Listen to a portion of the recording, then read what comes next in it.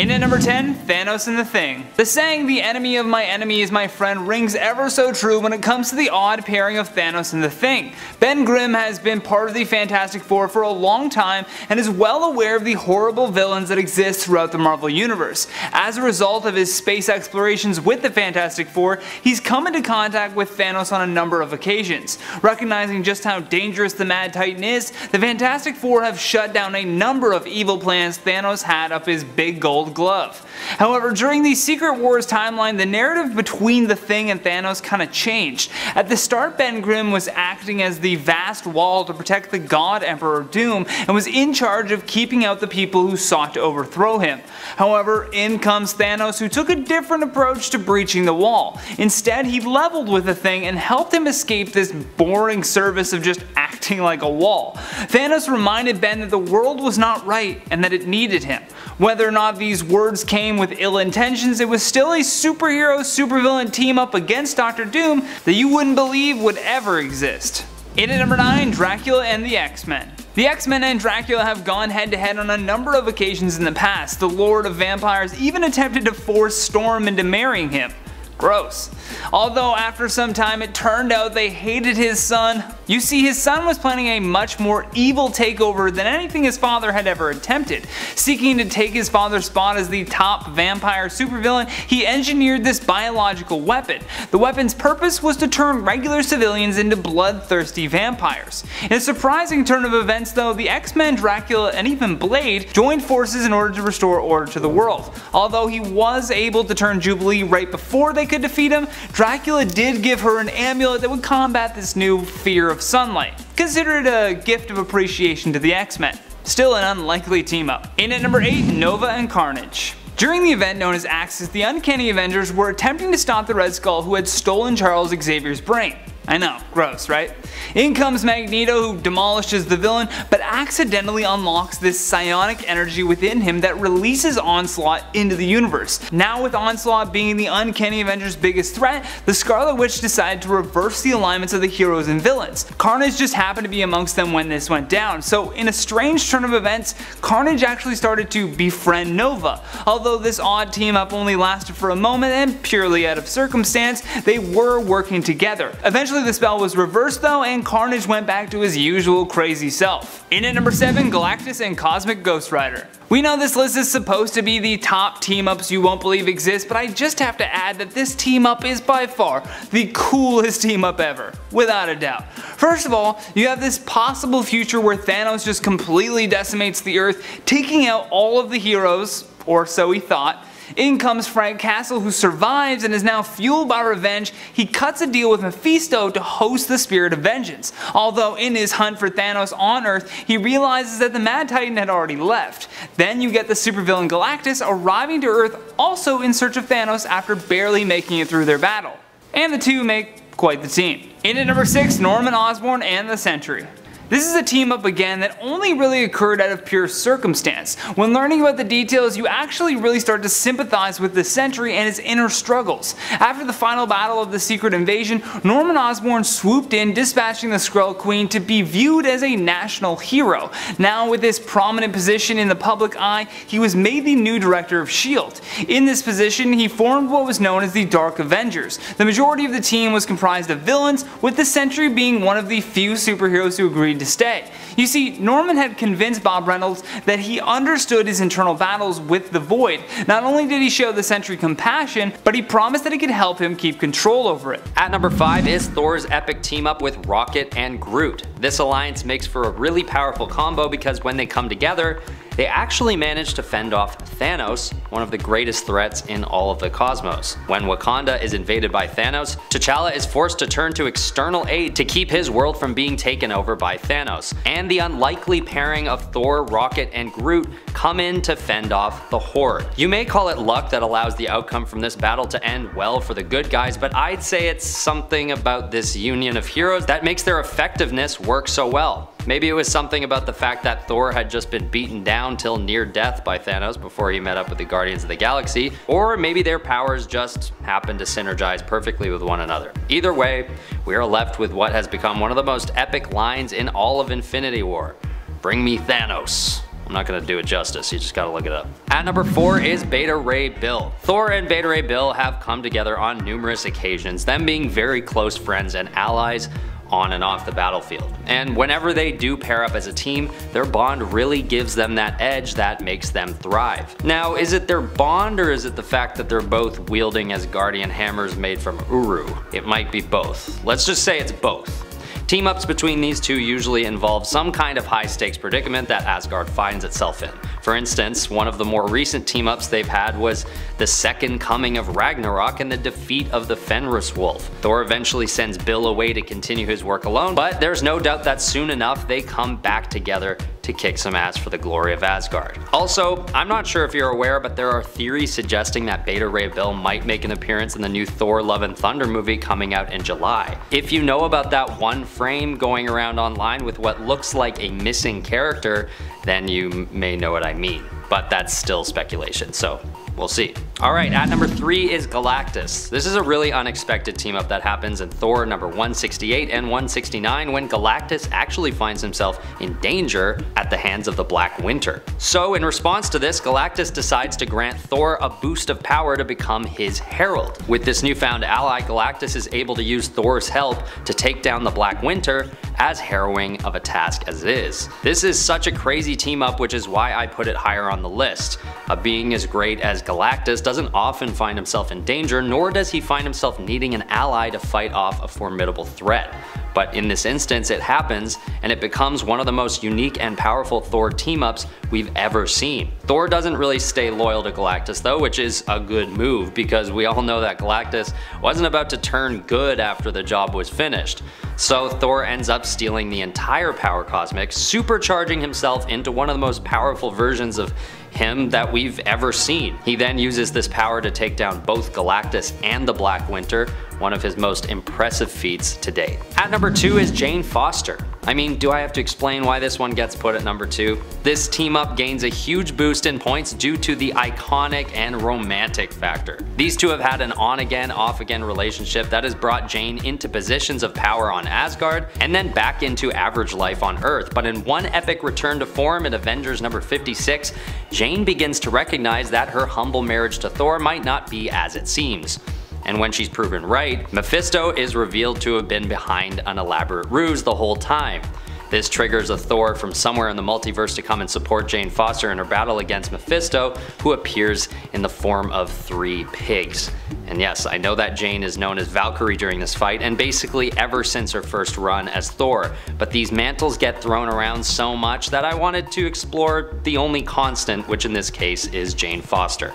And this isn't the last time these two have or will team up. Whoever's seen the new Thor Love and Thunder trailer knows that she is also going to be making quite the appearance in the new movie coming out in July. Romantic team-ups should always rank high on these lists. Power levels aren't the only thing to consider when two heroes come together. At number 1 is of course Thor's epic and somewhat rare team-up with his brother Loki. Actually, maybe this does happen a few times, but it's mainly because of Thor's tolerance and love for his brother more than anything.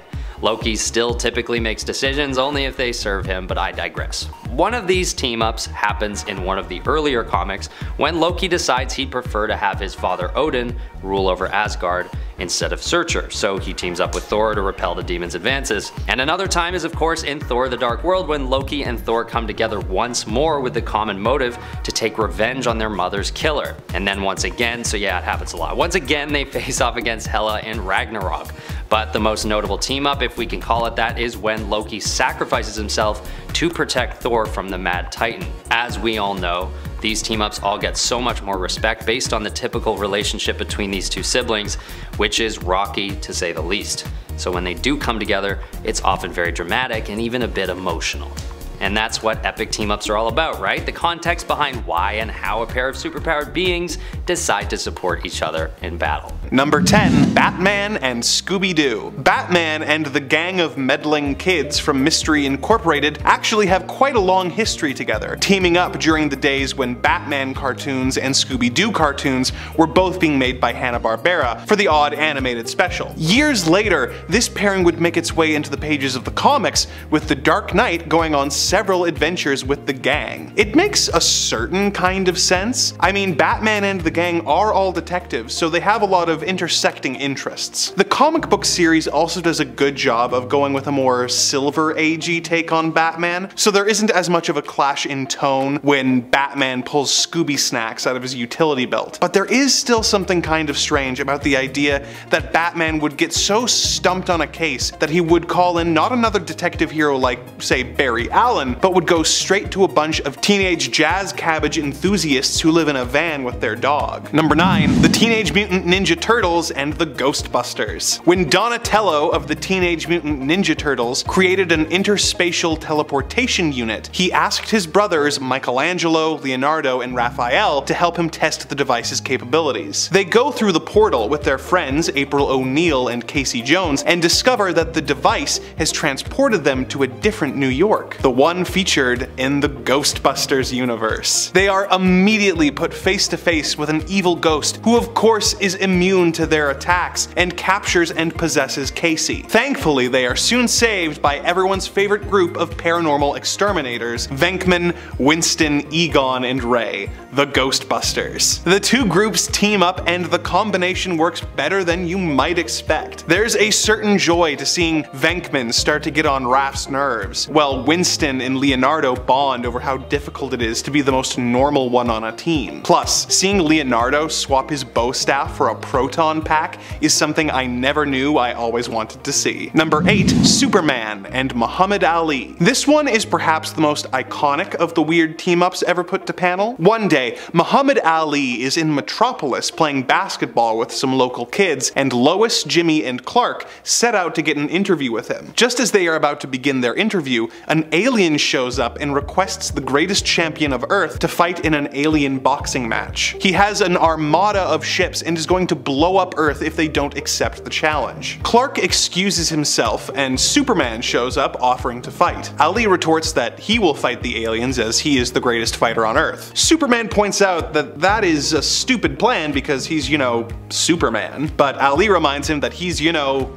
Muhammad Ali. The alien tells them that they will fight and the winner will face the alien champion. Ali and Superman go to the Fortress of Solitude to train, and Ali teaches Supes some of his moves before they are interrupted by the aliens, who inform them that the fight will take place on their homeworld, which has a red sun, meaning Superman won't have any powers. Ali points out that Superman is in serious trouble. The two have a boxing match, and Ali KOs Superman after a few rounds and goes on to fight the alien champion. It turns out that Superman and Ali fixed the fight, and while Ali fights, Superman is taking out the alien fleet. Ali wins the match and the Earth is saved. Later on Earth, Ali reveals that he has figured out Superman's secret identity, and the two shake hands as Ali declares, "Superman, we are the greatest." It's a weird story and kinda goofy, but it has become such a classic, and the dynamic between Superman and Muhammad Ali is actually so well done that it is worth reading. Number 7. The Avengers meet David Letterman. In Avengers number 239, Wonder Man is having a bit of a problem. He has been trying to make it as an actor,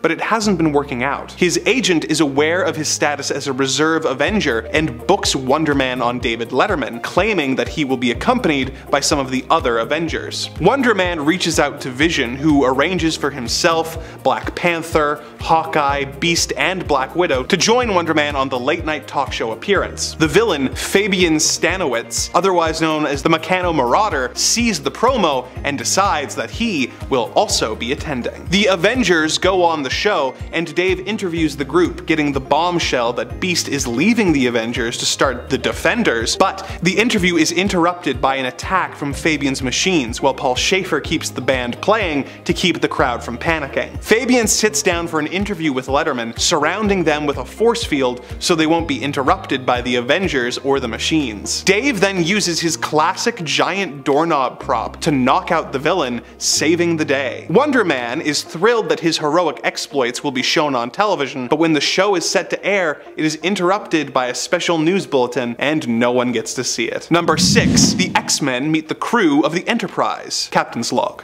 Stardate 4740.5. The crew of the Enterprise came across an odd alien ship. They scanned it for life and saw that it was carrying 7 life forms that sensors indicated were near human. Before more information could be gathered, the ship exploded, and a giant creature calling himself the Gladiator appeared and punched the Enterprise. As the engineer, Mr. Scott, attempted to repair the damage to the shields, a group of stowaways who had beamed off the destroyed ship at the last moment came aboard. They called themselves the X-Men. So the X-Men had set off to save the galaxy, and were now hiding on the Enterprise, very confused as to how they had ended up in the future. Gambit was injured, and Beast took him to the ship's sickbay to find treatment. It was here that Dr. McCoy met Dr. McCoy. The remaining X-Men were discovered by Mr. Spock, who incapacitated Wolverine with the Vulcan nerve pinch and took the team to meet Captain Kirk so they could work together to defeat the villains. This is a fun story filled with some cool moments like the aforementioned Spock and Wolverine fight, as well as some fun character moments like Kirk trying to hit on Jean Grey. But the X-Men and Enterprise crew are an odd pair to pitch together, and the entire affair does feel pretty weird. Number 5. Jessica Jones.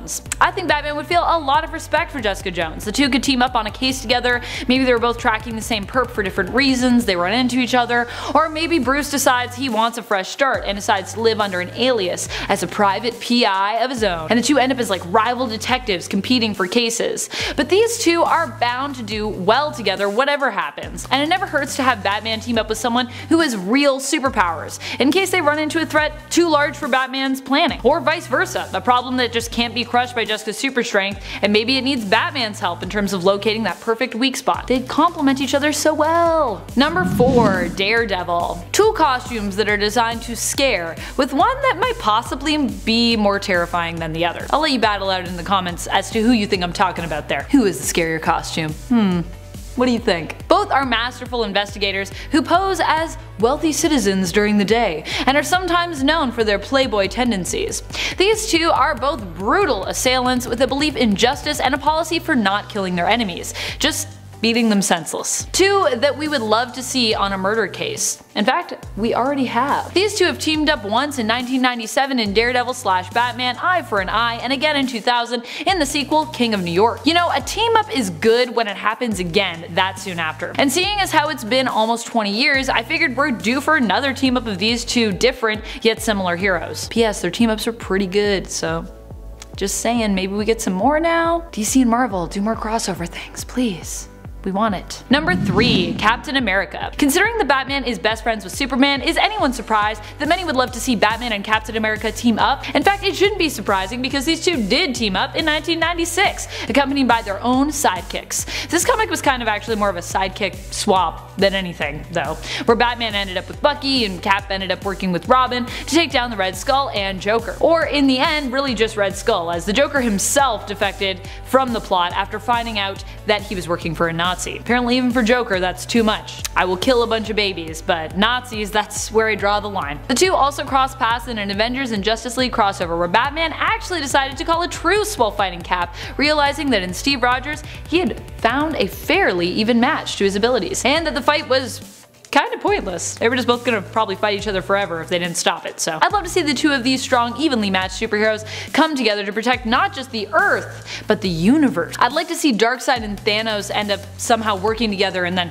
Cap and Batman have to like lead a team and take them on. It'd be pretty crazy. I know it was pretty crazy in like JLA / Avengers, but I think we could go even crazier with it. Cap and Bats make too good of a team, and it's been too long since we've seen this pair together, so come on, give me something new. Give me something even bigger than that crossover. Or like just Batman and Cap versus the universe. Number 2. Nick Fury. Both are known for always being super prepared, and both are super sleuths who pride themselves on knowing what's going on at all times, even when we think there is no way that they could have known. Remember that whole ordeal with Jezebel Jet and Batman? She revealed it was all a ruse, and then he revealed he knew it was a ruse, and he was also performing a ruse on her. And we were like, wait, what? If you knew, then why did you sleep with her? What's happening? Anyways, Nick Fury and Batman would also likely complement one another in terms of their way that they approach going about doing their business and getting the job done. Both are focused and serious. It could be cool to see Batman be recruited by S.H.I.E.L.D. in order to help with a special ops mission, and then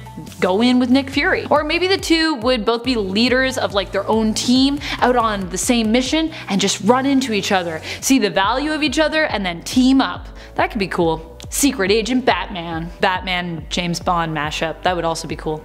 Number 1. Deadpool. In the Spider-Man / Deadpool team-up comic issue number 6, we see Deadpool and Spidey talking about superhero movies. The two end up attending a spoof version of Batman v Superman when they watch Nighthawk v Hyperion. They take turns after the viewing pointing out everything wrong with the film, the lack of motivation and the obsession with thinking 5 films ahead instead of simply working at all towards making the film itself a standalone success. I would love a team up that casts Batman and Deadpool in a similar vibe and just turns this joke back on Deadpool himself. DC might not be down as it also kind of makes fun of the Batman v Supes film itself, but the punchline would actually be that Deadpool is the king of nonsensical fights in the comic book world. He frequently ends up tussling with Wolverine for no other reason than he can. He fights a lot of people in comics sometimes for just no reason, so. But whatever story DC and Marvel choose to explore with these two heroes, just the two characters sharing a page would likely be a treat. Just a panel even. Give me a panel. Batman could play the perfect straight man to Wade's crazy, and I'm sure both would drive one another up the wall. And keep in mind, Deadpool isn't easy to frustrate in a team up. He's usually got too much pep in his step. But if anyone can annoy Wade, I'll bet it's Batman. He'd be way too serious. Thank you for watching, Nerd Squad. Who do you think has a more frightening getup, Daredevil or Batman? Who from the Marvel world would you like to see Batman team up with? Do you think there are any Marvel villains that he could be persuaded into working with? Let us know in the comments below. And speaking of comments, it's time to turn to some comments from one of our latest videos, Top 10 Superheroes Who Became Gods, Part 2. Jose Ortega commented, Amanda looks like she can gain god-level superpowers, be it where her might. It's true. If I get my hands on that Phoenix Force, y'all better watch out. It would probably corrupt me. So much power. In what way would you like to get god powers actually if you could? Let me know in the comments. Robert Spears says, I would like to see Miles Morales or Gwen Stacy as Captain Universe, or maybe bring back Ben Reilly and make him Captain Universe. That sounds like it would be doable. I mean, if Aunt May can get cosmic powers and become Golden Oldie, I'm sure these other alternates could find a way to get that sweet, sweet Enigma Force. I'd really love to see Miles actually become Captain Universe. Number 10. Mockingbird. In this story from 1980, Spider-Man heads off to Los Angeles and has a run-in with Mockingbird, as well as Nick Fury. This issue fleshes out a lot of the world of S.H.I.E.L.D. and features some stuff that comes up in the movie Captain America: The Winter Soldier. This is far from the weirdest choice on the list, but still has a lot of really weird moments, like Spider-Man pulling a guy from a flying car and tossing him to the street 20 feet below. It's a pretty fun issue, with a lot of great moments with the aforementioned flying car, and Mockingbird kicking some real butt with her battle staves. It's S.H.I.E.L.D. versus Mockingbird, with Spider-Man sort of caught in the middle.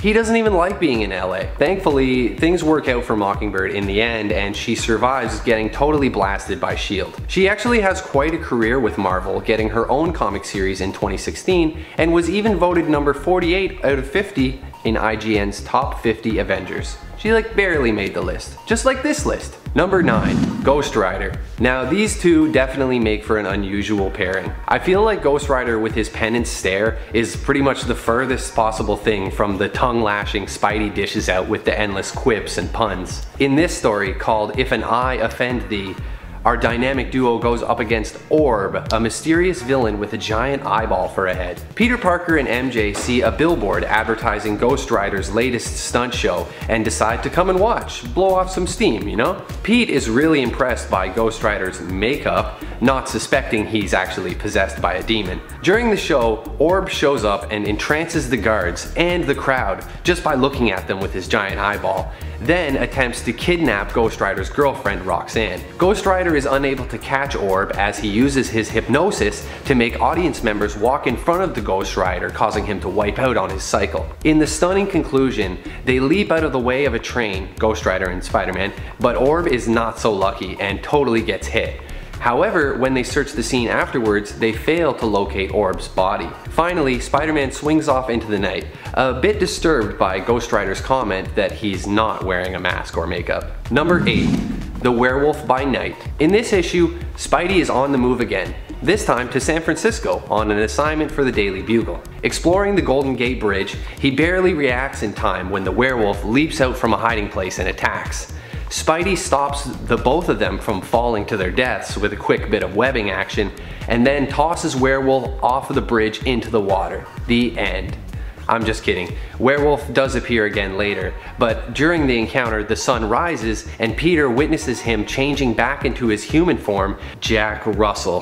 Spidey decides to help Jack, and before long he's confronting Moondark in a theater, taking him down and helping the werewolf to return to normal, no longer under Moondark's influence. Spidey does a lot of monologuing in this issue, recounting the recent death of Gwen Stacy and other recent events in his run. Also neat fact, Spidey's adventures in San Francisco continue along in the next Daredevil, issue 103, where those two meet up and team up against Ramrod. Black Widow is actually in that episode too. Team ups! Number 7. Red Sonja. Spider-Man and Red Sonja actually had an exciting romantically charged adventure recently across 5 issues in 2007, but I'm talking about their first encounter in Marvel Team-Up number 79 from 1979 called Sword of the She-Devil. Red Sonja first appeared as a character in Conan the Barbarian, but she went on to have her very own popular series and even a movie in the 80s. In this epic issue, we see worlds collide as Mary Jane transforms into Red Sonja. Red Sonja fights along Spider-Man against an evil sorcerer. The writers cleverly use a museum and some ancient artifacts to connect Sonja's world to the modern day New York home of Spider-Man. It's pretty epic seeing the combination of fantasy monsters and swords mixed with the classic Spider-Man quipping and web slinging. I'm sure fans who liked both comics at the time really enjoyed this crossover. In the end, Red Sonja transforms back into MJ on page 19, revealing that she was only possessed. It's one of the few examples where possession isn't necessarily a bad thing. Spidey would have had a hard time taking on this foe by himself. Number 6. Frankenstein's Monster. This issue was definitely an attempt to boost sales and create more support for Marvel's Frankenstein character, whose run started in 1973. During this story, Frankenstein recaps his origin from Frankenstein issue number 1, and he talks a bit about his battles against Dracula in issues 7 through 11. So basically in the issue, Spider-Man gets blasted with a ray beam while he's trying to stop a robbery and inexplicably wakes up on a table next to Frankenstein. They escape from this castle and find themselves in the mountains and later rescue Judith Klemmer, an agent of S.H.I.E.L.D., on an assignment to stop the monster maker Von Schucht, who plans to rule the world with an army of monsters. Classic. Spidey and Judith sneak in the back of his castle while Frankenstein just busts in the front door, beating the crap out of anybody who opposes him. When Frankenstein finally walks into the main chamber, he sees the monster maker releasing another prisoner against Spidey and Judith, the Man-Wolf. The story is continued in issue number 37, but I'll leave that for you to discover on your own. Number 5. Dr. Psycho and Riddler and Parademons. Dr. Psycho ends up allying himself with the Riddler in the Harley Quinn animated series. Originally it's Harley who wants to team up with Darkseid with her gang, but in the end she ends up surrendering her army of parademons that Darkseid supplied her with after realizing she's really doing all of this, conquering Earth to try and escape her romantic feelings for Poison Ivy, who is about to get married to Kite Man at this point in the series. Yikes, awkward. Dr. Psycho ends up becoming the big bad of the latest season in the end, with Riddler becoming his partner in crime and wielding great control over the leftover parademon army on Earth, which he has no qualms about using, unlike Harley, who's like, yeah, maybe I'm going a little too far. But yeah, Psycho's into it. A little too into it. Very much too into it. Number 4. Juggernaut and Black Tom Cassidy. These two aren't just great villains when it comes to their working relationship, they were also like fast friends and kind of best friends. I love it. Black Tom and Juggernaut have been good friends and allies since Black Tom's first full appearance in the comics in Uncanny X-Men issue 101. And I know what you guys are thinking. You're thinking, oh, but Amanda, that wasn't Black Tom's first appearance, but it was his first full appearance. So I believe his first cameo appearance was like issue 99, but don't quote me on that. Only a few issues later, they were already proving themselves to be a deadly duo as they teamed up to successfully kidnap and torment the X-Men in the hopes that this would inspire Professor Xavier to offer his own life up in exchange for his students' freedom. Unfortunately, they ended up getting tricked by Nightcrawler and ultimately were defeated. But still, this was a pretty good attempt to defeat the X-Men and Charles Xavier. Juggy's never gonna get over that. Or well, actually, yeah, he'll probably never get over it. I stand by what I said. It's gotta be hard for Juggernaut right now. Like, all of the mutants are off in Krakoa and he's not a mutant. It's challenging. Number 3, Lex Luthor and Brainiac. They were almost a complete success even in their very first team up.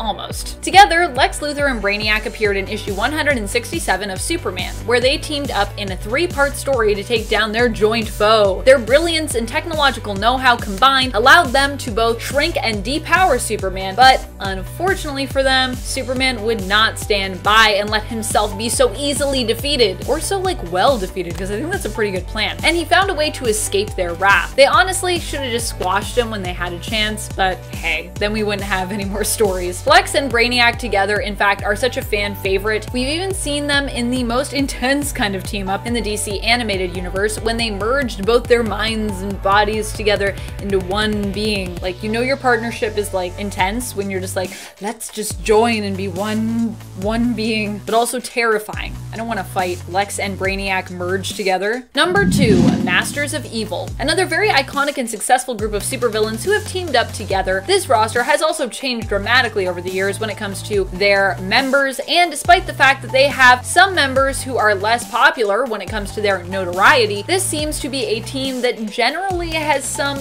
measure of success when it comes to their evil plots. The team has consisted of such members as Moonstone, Radioactive Man, Tiger Shark, Titania, and Absorbing Man, with any of the Zemos usually being seen as the most successful leaders of the team to date. But they've also had a lot of different leaders. To date, we've seen multiple incarnations of the team, and we're actually likely in, or at least approaching, the double digits, I think, at this point, when it comes to all the different rosters that we've seen. Number 1, Poison Ivy and Harley Quinn. Yeah, so if you know me, you may have already guessed that they'd be at my top, but yeah, I love Poison Ivy and Harley Quinn. Never mind being, I think, some of the best supervillain team-ups out there. It's just 2 amazing characters. You give me 2 amazing villains together, I'm gonna say that it worked well. These 2 work together in a way that almost allows them to move from the side of villain to hero. In fact, over the last few years, as we've seen their characters develop together, they have both become more and more heroic. Though Ivy is now, of course, kind of headed back in the direction of straight up villain, currently in the comics, after her and Harley's relationship kind of fell apart in the aftermath of Heroes in Crisis. Still, for the most part, these 2 have brought out a lot of the best in each other, and have also managed to pull off some pretty impressive schemes along the way. I don't know whether making each other better and bringing out the hero in each other means that these 2 should be considered a great or an awful supervillain team up, but I personally like to see that as a win, even if it doesn't align with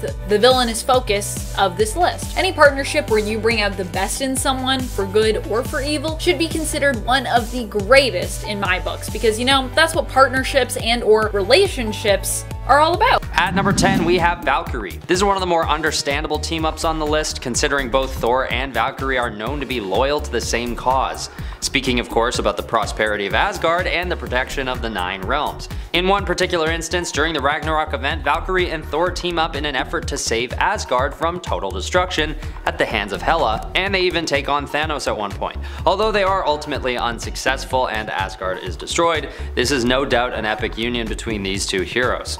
And we can expect them to come together again down the line, knowing that they have a deep respect for each other and very similar stakes on the table. At number 9, we have Hercules. Thor and Herc come together a few different times, both as allies and as enemies, but of course we'll be focusing on their team-ups for this list. At one point, Hercules finds himself under the control of the Greek god Pluto, having been tricked into ruling the Netherworld after signing a film contract. Undoubtedly a bizarre situation to find himself in, but nonetheless, he gets help from Thor, who had previously been more of an adversary to Herc. In fact, before the actual team up that this entry is about, Hercules and Thor fight a few more times, accidentally, which is really weird because it starts to paint Hercules as this very confused and possibly, I don't know, insecure character who doesn't seem to know what he really wants. Finally, they do end up teaming together and they team up to take down the Wrecking Crew. Later, Herc becomes an ally to the Avengers, which makes for a few more team-ups with the God of Thunder, most notably during the Operation Galactic Storm storyline. At number 8, we have Thor's team-up with Iron Man. Although this pair tend to be known to butt heads from time to time, there have been a number of cases of them fighting alongside one another. Of course they have, they're both part of the same very famous superhero team, the Avengers, but I'm not referring to their time on the Avengers, I'm looking at the times when the 2 heroes go off on their own. One of these times is during the God Complex storyline as part of their 2010 mini-series of comics called Iron Man / Thor, fittingly. And the threat they're up against isn't a joke either. They're trying to stop the High Evolutionary from creating a modern god from nothing, using Iron Man as the vessel. So it's good that Tony Stark has Thor on his side for this one, because dealing with gods and mysticism isn't always the easiest to do on your own if you're immortal, no matter how much money and tech you have. At number 7 is none other than Captain America. Aside from the obvious reason to team up, Thor and Captain America have a pretty healthy relationship going, just the two of them. Possibly the most notable instance of the two teaming up is during the Avengers Prime miniseries when they go to Hell and fight Hela, Thor's sister. Although Iron Man is there as well, Thor and Tony Stark aren't really getting along during this issue, and it more so outlines the relationship between Thor and Cap, both on and off the battlefield. And this is a pretty notable team up as well, given the stakes and the villain they're facing. Hela is one of the most powerful threats out there, and Hell is her domain naturally, so having Captain America there is really important, because if Thor was just accompanied by Iron Man, given their frustrations, it may not have been a successful mission for either of them. They do end up succeeding, and yes, Thor and Iron Man do come back together as friends. But it takes a pretty harrowing battle in the underworld to make that happen. And Captain America's leadership is essential to their success. At number 6, we have the Hulk. In Thor Ragnarok, Thor and the Hulk come together as a team in an unusual occurrence when they face off against Loki, and they make a surprisingly fitting duo, both having been banished from their homeworlds and forced to face off in this strange gladiatorial arena. At this point in the story, Thor is banished from Asgard and without his hammer, and Hulk finds himself lost on a distant planet, banished from Earth. At this point, he's being used as nothing more than a subject for this planet's violent arena matches, and he even gets pitted against Thor before they eventually decide to team up. So when they do decide to defy their captors and fly back to where they came from, there's more than their combined strength that drives them forward.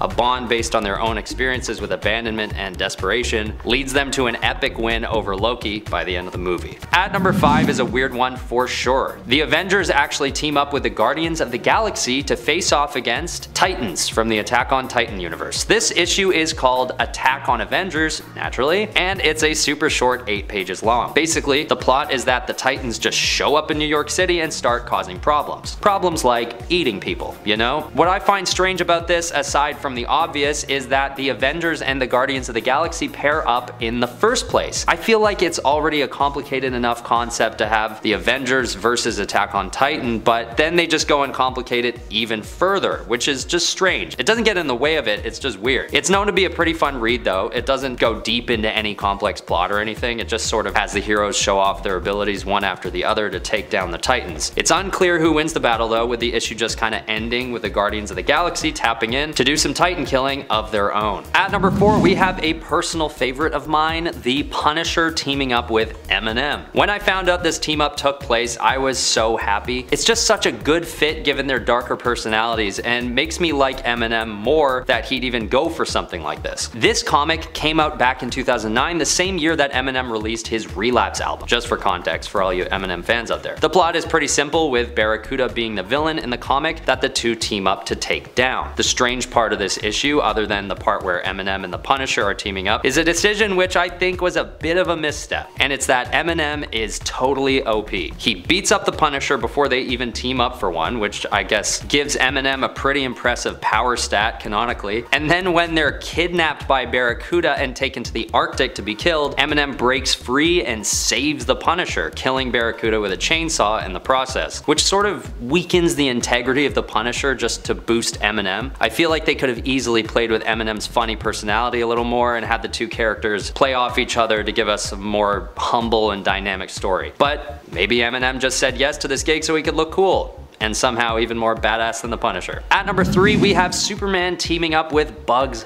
Bunny. You heard me correctly. This team up could also just as easily be considered a DC Comics and Looney Tunes crossover, but out of all the different characters from both franchises, Bugs and Superman are two of the more significant characters who end up associating with one another, which is just a bonkers duo to have teamed up in the first place. The way that these worlds collide is that Mxyzptlk and Yo-Yo the Dodo basically just manipulate reality to make the pair up happen for fun, which I guess is the only real way to justify by something as weird as this. They don't really do much as a pair, but you can imagine that Bugs just kinda wanders around and quips while Superman tries to figure out how to get him to focus. There's more to it than that, I'm sure, but honestly, you'd have to pay me to actually read all the way through this thing. No offense if this is a favorite of yours, I don't know. I saw the cover and I couldn't do it. At number 2 is kind of a part 2 to number 3, if that sentence made any sense. It's Batman and Elmer Fudd. This is just the most bizarre team up, again, with the very loose through line that they're both sort of detectives. Elmer is a hunter, but he's usually like creeping around looking for Bugs Bunny clues and stuff. Either way, this issue is actually known to be strangely good and suspenseful, considering what it is. It has Elmer Fudd partaking in a dark noir storyline on the hunt for a mysterious killer known as the Bunny. But things keep getting more complicated for Fudd when Batman turns out to be the real culprit. Believe it or not, this is a different storyline from the previous entry, which just makes me wonder how the hell Looney Tunes and DC Comics kept thinking it would be a smart idea to give their characters crossovers. Although, it seemingly worked for people. People seem to like this one with Elmer Fudd, so maybe they were onto something. At number 1 is a very, very strange one. Batman and the Beatles, or the copyright-free version of the Beatles anyway. This one doesn't seem to have any common thread to tie these two pop culture worlds together. I really tried to think of one, but I just couldn't. Maybe the writer was just a big Beatles fan and wanted an excuse to get in touch with Paul McCartney's people if he needed to. Maybe they were safe from copyright, because they don't really look like them. I mean, to be fair, the plot of the comic is about as clever as it could have been given the pairing. Batman is basically trying to investigate whether or not Paul of the Beatles is actually dead. For those of you who don't know, there was a fan-generated rumor years ago floating around about the idea that Paul had actually died and was secretly replaced by a guy named William Campbell. So this ridiculous theory is what Batman is trying to get to the bottom of. And what ends up happening, spoiler alert, is that Batman actually discovers it was the other members of the band who were the fake, and that Paul was the only original member of the band remaining, which is it's riveting stuff. And super bizarre, perfectly bizarre. Number 10, Doctor Strange. Why is this mashup so appealing? The same reason I enjoy watching Batman and Zatanna together. The idea of Batman needing assistance with something of a more supernatural nature, and the idea of a mortal human detective based in cold hard reality mashing up in a scenario that requires his skill but is just enough mysticism sprinkled in to warrant Doctor Strange's involvement. I would love it if these two went on some kind of spiritual ghost hunt together, a la the early Doctor Strange days. Or maybe the two could meet at some kind of meditation retreat and both get called into action and have to team up. Another idea for the two would be to have Doctor Strange of Earth 616 team up with the vampiric Batman of Earth 43. Vampiric? Vampiric? I guess it doesn't really matter which way you say that word. Potato potato. It wouldn't be the first time Doctor Strange has worked with or against the undead who call themselves vampire. During the Montesi Formula story arc, he teamed up with vampire detective Hannibal King and Blade, working to defeat Dracula himself. Another idea is the arcane arts come to Gotham in the form of a villain who is experimenting with magics. Maybe Black Mask, which could be spooky, or maybe Calendar Man is no longer posing as a stage magician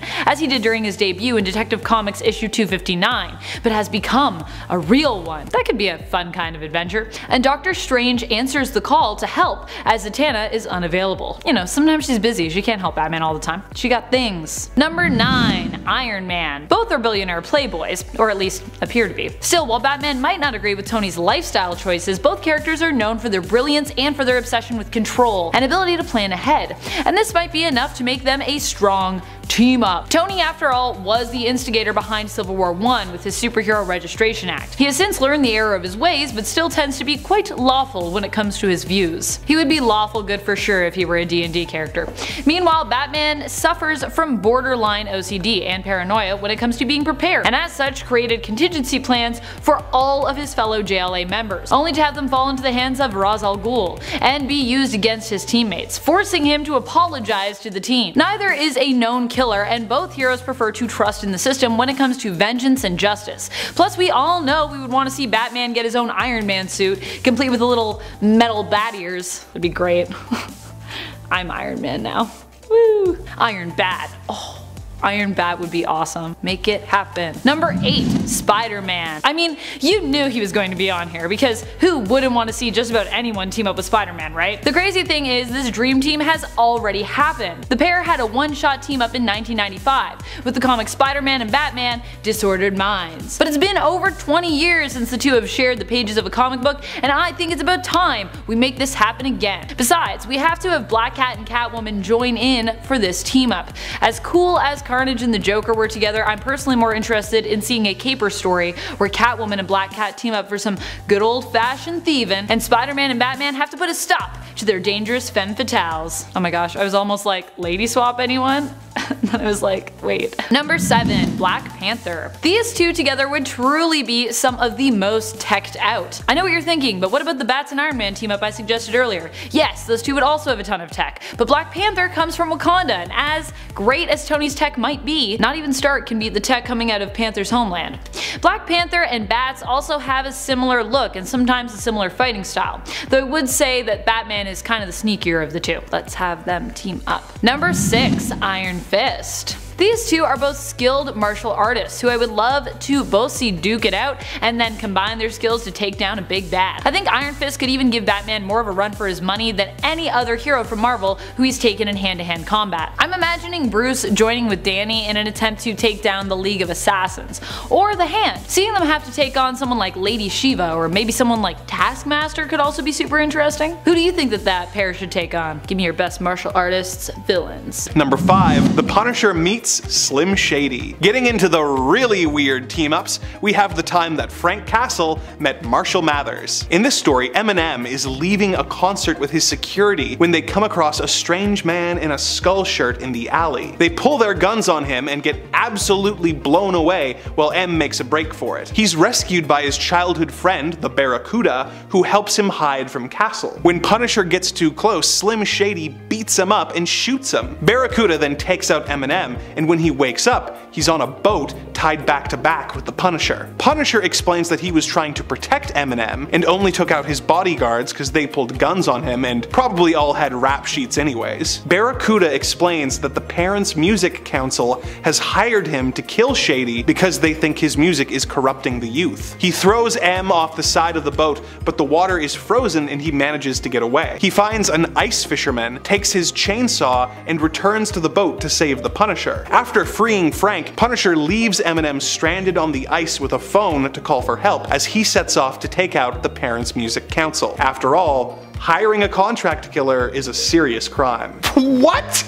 This book is insane! Not just for the premise, but the fact that the Punisher doesn't do anything except get beaten up and later rescued by Eminem. But it isn't the weirdest Punisher crossover. More on that later. Number 4. Spider-Man and the cast of SNL. Live from New York, it's Spider Day Night Live! Starring Dan Aykroyd, John Belushi, Jane Curtin, Garrett Morris, Bill Murray, Lorraine Newman, and Gilda Radner. In Marvel Team-Up number 74, Spider-Man got to team up with the classic Saturday Night Live cast in one of the weirdest team-ups in the Wall Crawlers history. Peter and MJ are attending a filming of Saturday Night Live, but little do they know that the show is about to be interrupted by the Silver Samurai, whose magic ring has been sent to John Belushi by accident due to his SNL Samurai character being mistaken for the Silver Samurai. Thugs try to take over the show, but the cast keeps the show going while taking out the thugs with the help of Spider-Man, while the two samurai face off backstage. It is extra weird because the celebrity host is Stan Lee, and the SNL cast are dressing up as Marvel characters. But in a world where Marvel heroes are real, what exactly is Stan Lee famous for? Number 3. Jimmy Olsen and Don Rickles. In Superman's pal Jimmy Olsen number 141, written by Jack Kirby of all people, Jimmy teams up with the Golden Guardian and Goody Rickles, the superhero who just happens to look like the insult comic and Mr. Potato Head actor Don Rickles. They are poisoned by Intergang and have to find a cure before they explode. They end up at an office where the real Don Rickles is hanging out and just starts slowly going nuts as superhero hijinks take place around him. Eventually the heroes are cured, but Rickles is taken away by the police after claiming that he is going to explode explode in an effort to get away from Jimmy and his gang. It is a difficult story to follow, and wouldn't make this list if it weren't for the weird detail of Don Rickles having a superhero who is not related to him, but is named Goody Rickles and just happens to look exactly like him. That's just all kinds of strange. Number 2, The Punisher meets Archie. In a crossover that started out as a joke between the publishers of the two characters, a criminal who looks remarkably like Archie is being chased by the Punisher. He escapes to Riverdale, and the Punisher pursues him there. Archie is up to his usual hijinks, trying to date both Betty and Veronica, when a bunch of feds, mistaking him for his criminal doppelganger, take him away. They are attacked by the Punisher, who realizes his mistake and goes after the double, who has taken Veronica to the town's sock hop. Punisher goes to the dance and is mistaken for a chaperone by the teachers. Things go off the rails when the villain takes Veronica hostage and a shootout breaks out at the dance. The bad guy gets away with Ronnie, and Archie has to team up with Frank to take him out. Archie starts keeping a war journal, and Frank gets a nice Riverdale sweater as a gift, and together they save Veronica and stop the villain, who they tie to a giant balloon and let fly away, presumably so he will fly into the air and lose oxygen and die. As if all of this wasn't weird enough, the story ends with Professor X informing Wolverine that he has to go after the most dangerous mutant alive, Jughead. Number 1, Green Lantern and Colonel Sanders. Colonel Sanders has shown up in DC Comics stories a few times, having traveled the multiverse and hired Captain Cold and Mirror Master to work in his restaurants. But his weirdest story is when he teamed up with Hal Jordan, the Green Lantern. In this story, the Colonel is working with Ferris Air to test that his new packaging for his Zinger chicken sandwich will protect it for interstellar travel, as he wants to bring his food across the universe. He enlists the help of Green Lantern to help him deliver the food, and Hal agrees. As Hal tells him, every member of the Green Lantern Corps is working on this project. Meaning somewhere a planet is being attacked by Darkseid and the Lanterns are delivering chicken sandwiches. The sandwiches are all stolen by the Orange Lantern Larfleeze, and Hal creates a KFC themed Green Lantern ring for the Colonel so they can go after the sandwiches. Sanders attacks Larfleeze with a drumstick construct, and Larfleeze admits that the Zinger chicken sandwich is the only thing that has ever satisfied his unending longing and hunger. Sanders uses his ring to create the first KFC on the planet Okara and lets Larfleeze sign on as a franchisee, assuming that the Orange Lantern can complete the training program to get his cooking to the Colonel's strict standards. This book is so weird. It's like those old Twinkie ads where Flash would defeat Weather Wizard with the delicious taste of Hostess Twinkie cakes, but instead of being one page long, it's the entire comic. It's so weird. Number 10, The Wizard and Trapster. These two would go on to become important founding members of the Frightful Four villain team, but even before that, they were teaming up together. Way back when Trapster was known simply as Paste Pot Pete. These two worked together in Strange Tales in an effort to defame and defeat the Human Torch, Johnny Storm. In the end, the Torch escaped their trap and apprehended both of them, turning them in, but still, for two C or D-list villains, they came pretty close to killing the Fantastic Four hero, using Pete's pace and an airtight room that was quickly being drained of its oxygen. Also, I don't know if the Wizard's actually a C-list villain. I might actually bump him up. Also, Paste Pot Pete is hard to say if you say it like 3 times fast. Number 9, Crime Syndicate. As much as I love the Crime Syndicate and think that they are an awesome team of villains, they are also pretty dysfunctional, which is why they are ranked so low on our list. However, despite the fact that they are often depicted as being at one another's throats and sneaking behind one another's backs in order to basically make sure that they themselves come out on top with the most power, they still manage to have an impressive amount of horrendous achievements, or almost achievements at least. The Crime Syndicate is still a supervillain team that proves to be extremely dangerous whenever our heroes come up against them, though they would probably be more frightening to face if they could do a little bit better at actually working together like a team instead of constantly double-crossing one another. And friends, before we move on to this next spot, be sure to give this video a thumbs up and comment below if you want to help us out here at the channel. I promise you it does really help, and we appreciate all your likes and comments. Thank you. Number 8, Daredevil Revenge Squad. Not the official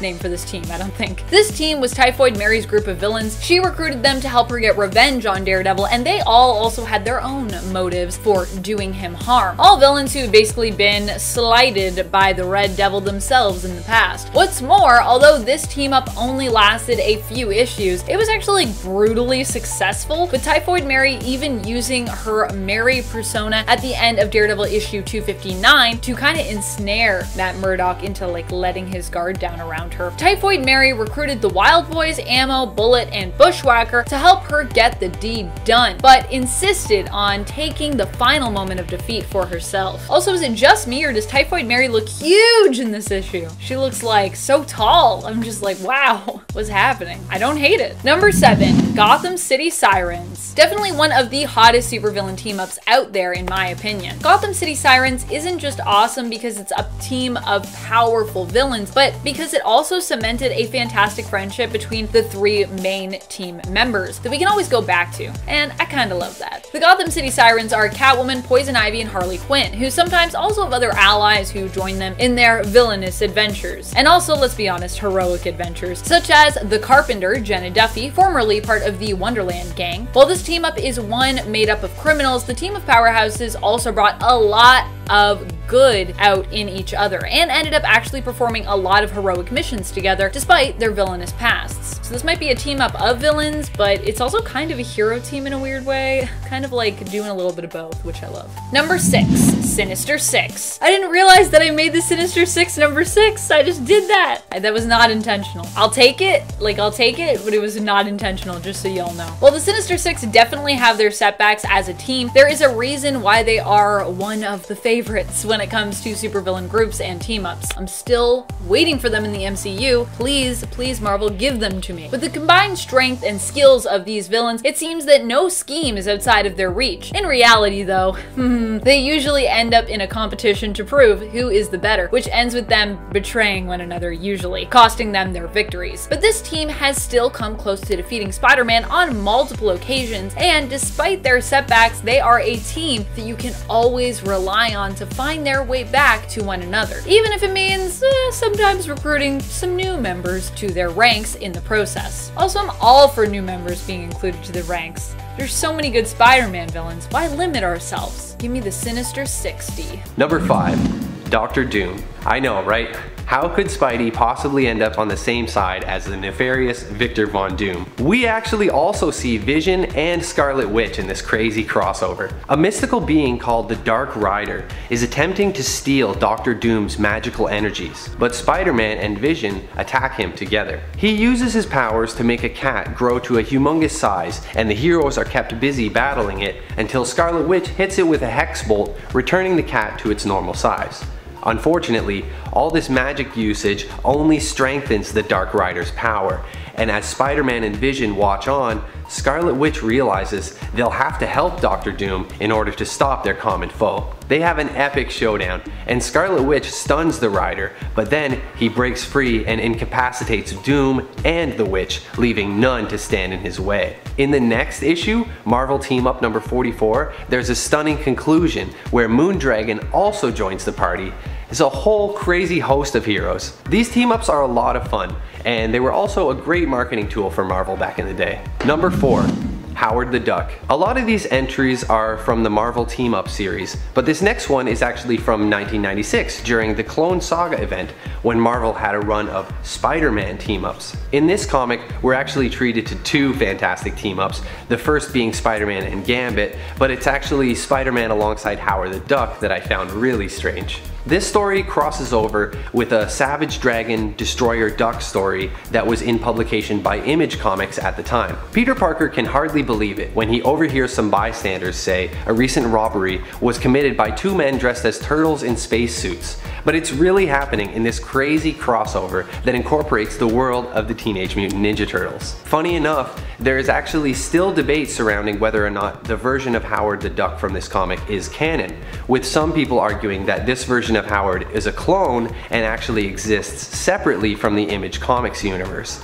Man, it's Clone Saga, am I right? Number 3, not ready for primetime players. In this absolutely unexpected team up, Peter and Mary Jane happen to somehow have tickets to Saturday Night Live. A mysterious, powerful ring was given to a member of the cast, and the Silver Samurai has come to infiltrate the show and try to steal the ring back. We get to see John Belushi, Dan Aykroyd, and even Lorne Michaels as things unfold backstage in the dressing rooms, and Stan Lee is the host of SNL Tonight performing the opening monologue. Sounds like an episode of SNL I would actually want to watch. After a ton of wacky antics and drama, the samurai obtains his ring and disappears back to his own time, presumably. Luckily, the audience has no idea and thinks it was all part of the show. It turns out in the end that the ring was mailed to Belushi by mistake. It's honestly just one trope piled on top of another with a whole bunch of guest stars.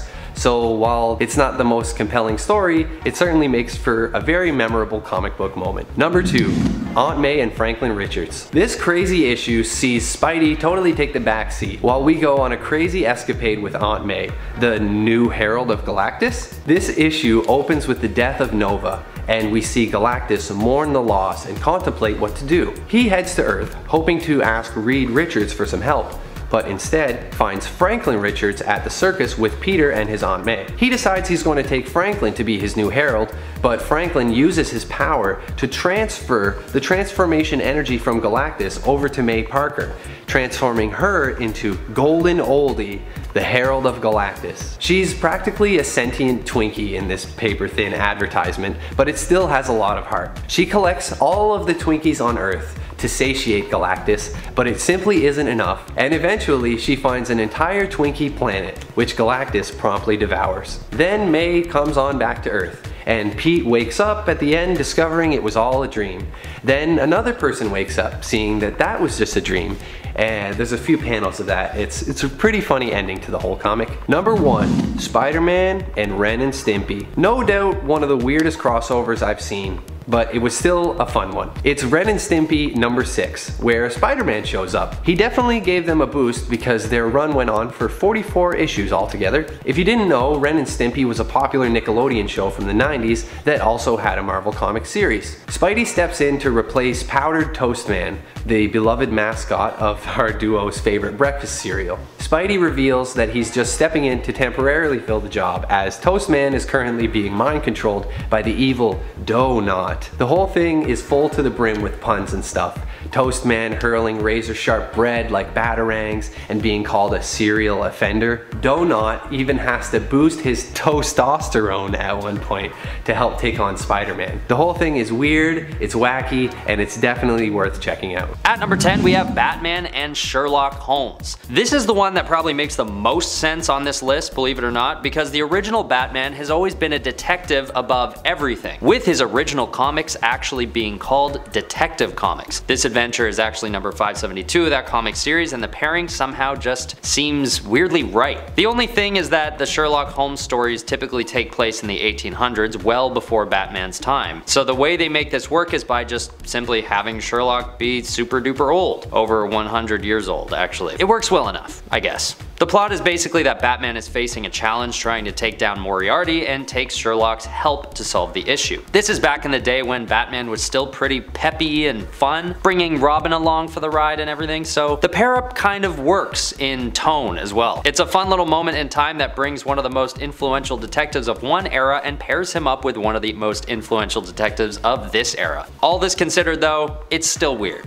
and I needed to put it on the list. At number 9, we have X-Men vs Star Trek. This is a very weird pairing because Marvel could have easily paired up Star Trek with another team that's more synonymous with space travel, like, you know, the Guardians of the Galaxy. But on the other hand, the X-Men do always show an interest in teaming up with and supporting humans, and they sometimes do go into space, so it sort of works. Relatively speaking, that is, in comparison to what else you'll see on this list later. But all in all, this team up is pretty fun, showing off some fun traits of both teams, like Spock using the Vulcan pinch on Wolverine before they become friendly with one another. But the fun and games subside when the teams are tasked with taking on the threat of the mutant Proteus. This team up actually worked well enough when it was released that they even got a few sequels, so there's that. At number 8 we have Batman and the Teenage Mutant Ninja Turtles. Yes, this team up actually happened. When Shredder comes to Gotham and teams up with Ra's al Ghul and they try and, you know, take over the world together, Batman naturally enters the picture. But so do the 4 Ninja Turtles. The contrast between this darker, more modern Batman and the very fun but very annoying Ninja Turtles makes for a funny combination that is known to actually be pretty good, all things considered. And something about this team up actually does feel right for some reason. Maybe it's the setting of Gotham seeming like it fits for the Turtles, and maybe also something about the dynamic of these characters. Batman does seem like the perfect straight man to the silliness of the Teenage Mutant Ninja Turtles. Regardless, it is weird, but fun, but weird,